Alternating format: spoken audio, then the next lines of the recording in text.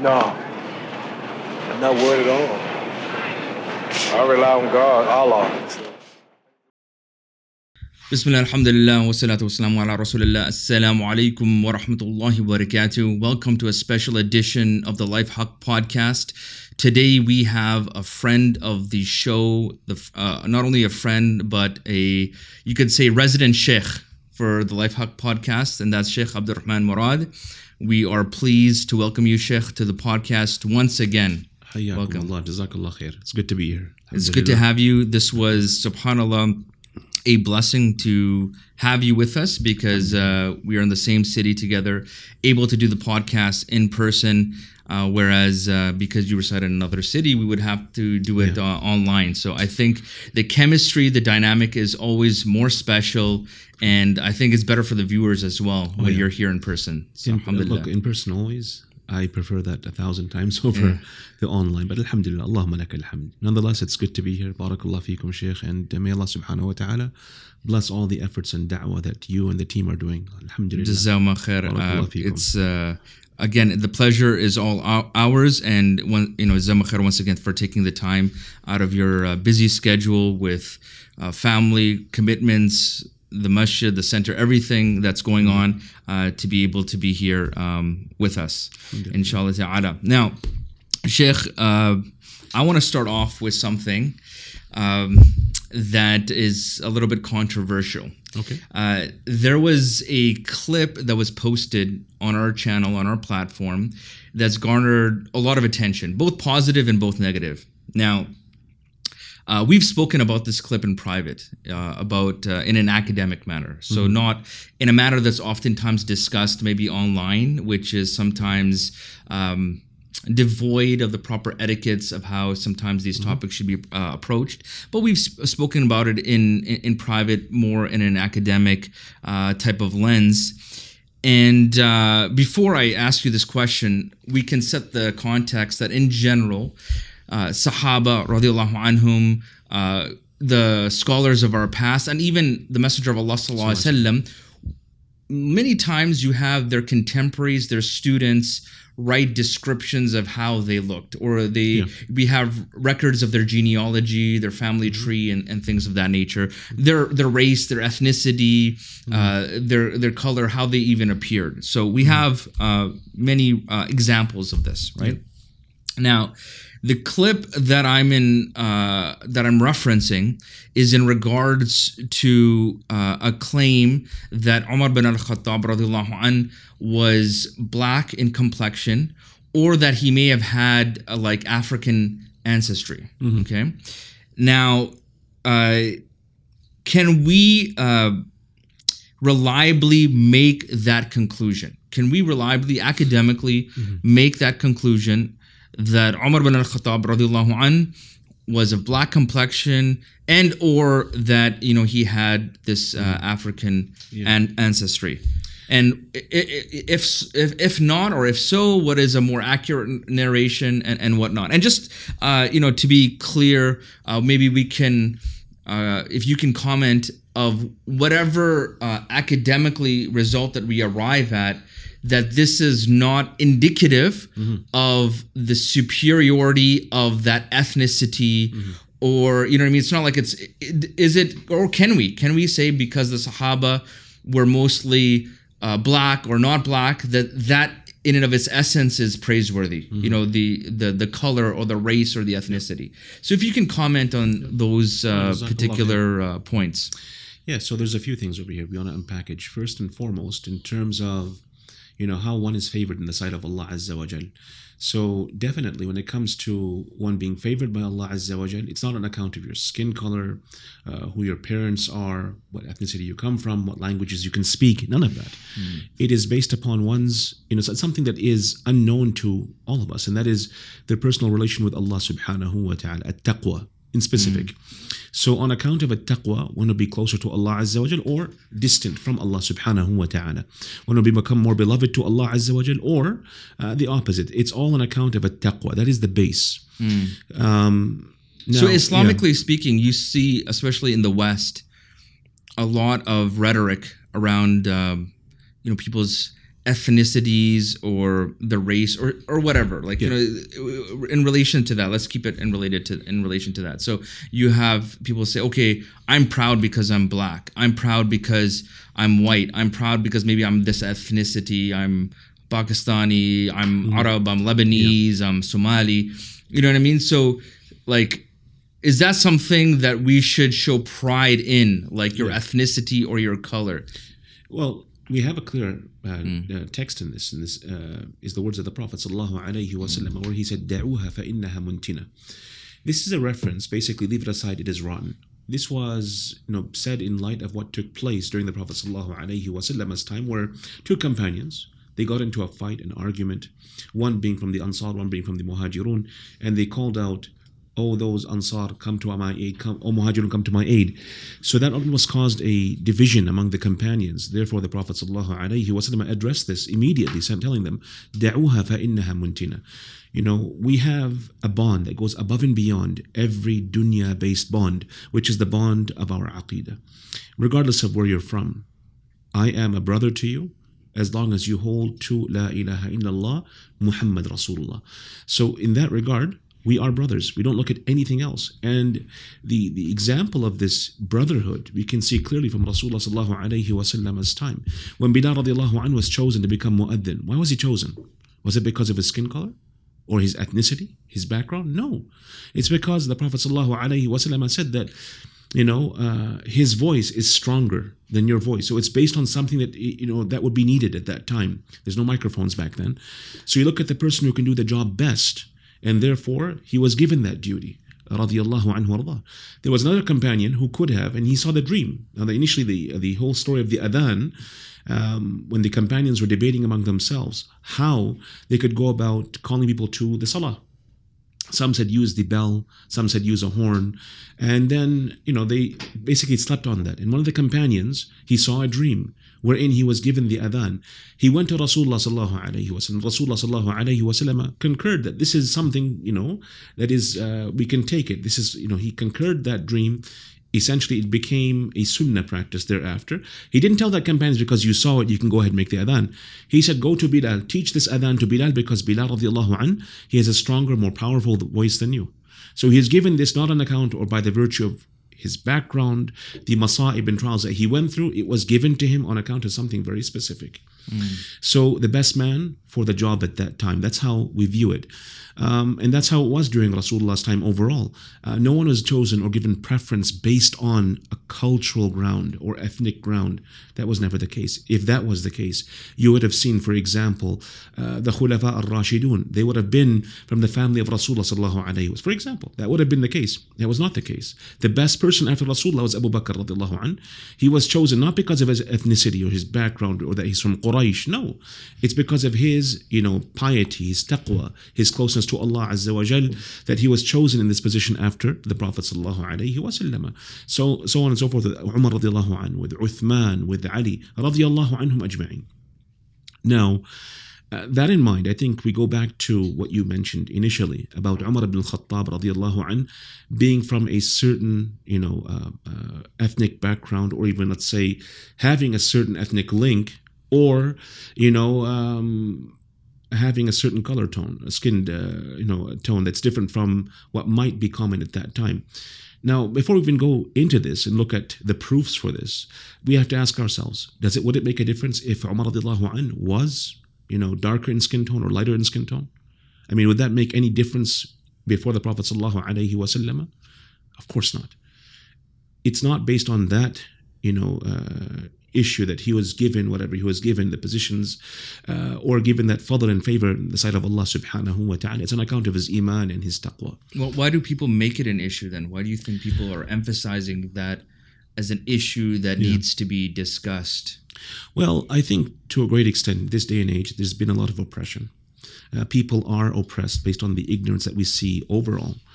Even in certain Muslim communities, you'll find the same thing where people begin to distinguish between skin tones, and they would prefer a certain skin color, and they would make fun of people from different ethnicities. The ignorance that we see from the pre-Islamic era has now become manifest in this day and age. Because of that, we have, subhanallah, widespread ignorance. We also have, subhanAllah, the problems that we face today. In light of this, you're going to find, when there's a reaction of this sort, you're going to have a polar opposite reaction as well, where people now, they'll find pride in their color, in their skin tone, in their ethnicity, in their race. It's a natural result of what we're seeing today. So the root cause of this, and you have to address root causes here, not simply, how do we look at this or that? No, we look at the root cause. Why is this taking place on either end? It's all ignorance. Essentially, a Muslim being ignorant of their deen, the tradition that we have within this deen, they're ignorant of it, they're distant from the sunnah of the Prophet ﷺ. Therefore, we have these two reactions. That's it. Otherwise, if we knew our deen, we would never go down this path, subhanAllah. And we would have front and center, دَعُوهَا فَإِنَّهَا مُنْتِنَةٌ. Now, I like to say that, people I might take heat for this, but, in our tradition, Islamically speaking, based on what we see from the Prophet ﷺ, a Muslim, technically speaking, is colorblind. What I mean by this, and don't get me wrong, I don't mean any disrespect to anyone, but overall, what I mean by this is that we're not going to judge you or look at you or basically prefer you based on a skin tone. Whether you are white, whether you are black, or any other skin, it doesn't matter. Because and I just want to, Sheikh, because certain people, like non-Muslims, use that term colorblind to denote the fact that they don't see color.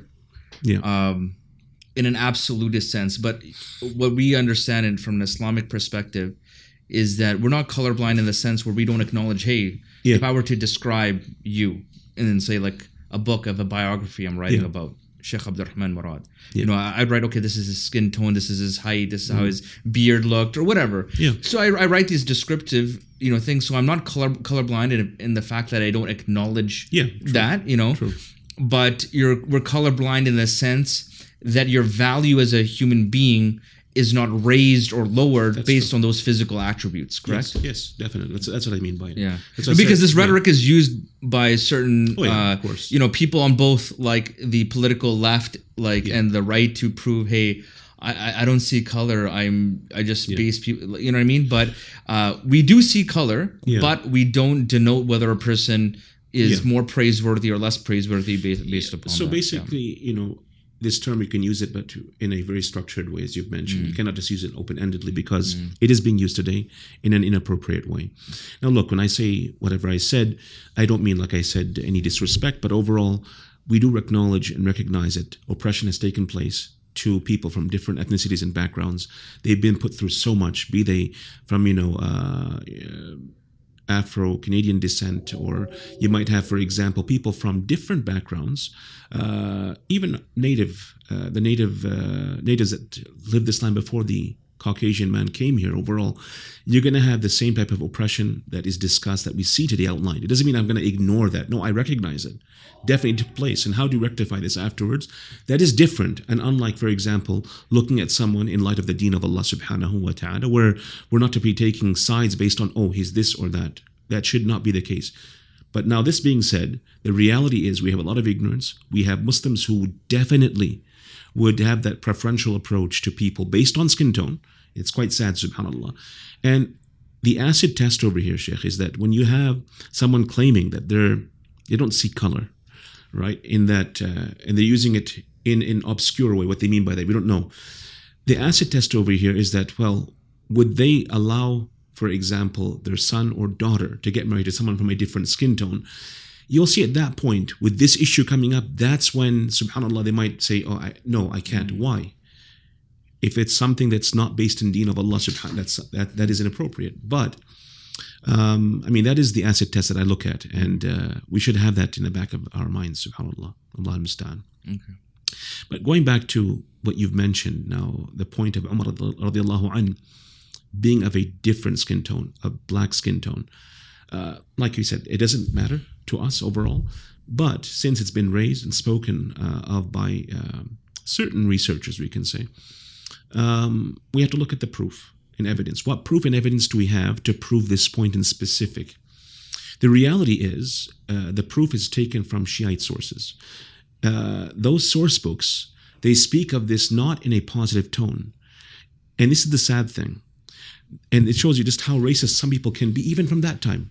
They thought the way that we can demean Umar radiallahu anh is by proving that he's from an African descent. To them, they prioritize, a Persian, an Arab is first, then you have people from different ethnicities and tones last. So when they spoke about the color and the descent and background of Umar radiallahu an, they spoke of it from this perspective that he was from a different skin tone because he is less. Nasallahu al-afiyah. So if you look at those source books, the Shiite source books are unlike Sunni source books where we have a chain of narration which we can use to prove the authenticity or weakness of a narration. They don't have that. Overall, you'll just find simply, many men have said that many have said that many have said, and this is the narration. So there's no way to prove who those people are. We don't know. But when you compare that to what we have within the Sunni tradition, you'll find that every single hadith is, mentioned, regulated by individuals who we can go back to and affirm that each was trustworthy, that they actually heard from the person before them, and that they lived in the same period as well, and that they pass it on in the same condition to the person that took it from them afterwards. So it's a continuous chain of narration that we have within our tradition. And we don't have that for the skin tone or skin color of Umar ibn Al-Khattab radiallahu anh. We don't even find that there is any proof that he was from an African descent to begin with. So, sadly, some might think that this is a positive thing. And like I said, it's nothing to do with the skin tone. But look at the reason why they actually said this about Umar ibn Al-Khattab radiallahu anh. That's where it becomes quite concerning, subhanAllah. Allah al-Musta'an. SubhanAllah. So let me get this straight, because this is, I think, shows a new light, or maybe puts a light on this issue in a way that we may not have been aware of. So the Shia sources, the proof for this that people use are Shia sources. Yes. And their motivation was actually to disparage Umar bin al-Khattab radiallahu anh, because they looked at being a darker complexion as something that was less than the Arab or the Persian. Yes. Whereas today, people might take that narration unknowingly, saying, "Oh, we found a narration maybe to show, hey, the relevance of black people in the time of Ar-Rasul sallallahu alaihi wasallam." So they have a different motivation, but they're taking those narrations unbeknownst to them that it's actually was planted as a means of disparaging Umar bin al-Khattab. Of course. I mean, if you look at the time of the Prophet sallallahu alaihi wasallam, there were Sahaba who were from African descent, who were beloved not just to the Prophet sallallahu alaihi wasallam, to all the companions. If you look at the story of Bilal radiallahu anh, where he was the mu'adhin of the Prophet sallallahu alaihi wasallam, and he would call the adhan throughout that entire duration until Rasulullah sallallahu alaihi wasallam died. Thereafter, he couldn't get himself to call the adhan. So the narrations, they speak of him having left Al-Madinah, and he came back after a certain period of time. The Sahaba were still living there. So he came and called the adhan, the masjid of Rasulullah sallallahu alaihi wasallam, and the Sahaba came out of their houses weeping because they recalled the beautiful times that they had with the Prophet sallallahu alaihi wasallam. The narrations speak of him thereafter saying that it was difficult for him, too difficult for him to go afterwards calling the adhan, after that point in time, subhanAllah.